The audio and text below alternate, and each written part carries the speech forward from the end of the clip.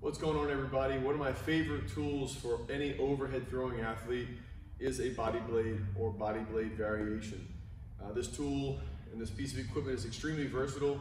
There's many that exist, and this is the one that I particularly have here with me. Some exercises that I'd like to show you today are some of the more simple ones that I do with all my athletes to warm their upper extremities and their shoulders before any particular workout.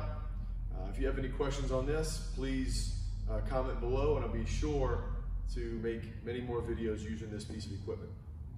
First exercise we're going to do is just a little shoulder flexion.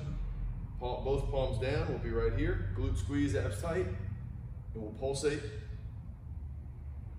back and forth.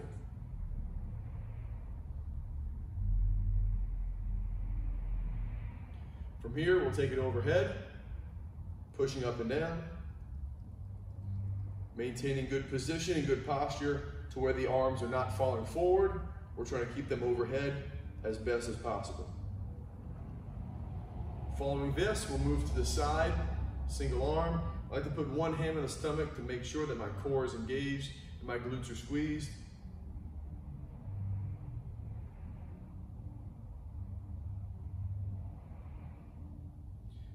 And moving on, we'll be here in front. We'll move side to side as well.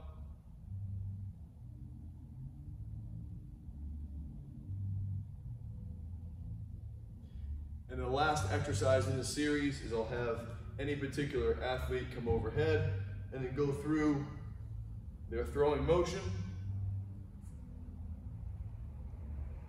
whether they're a baseball player,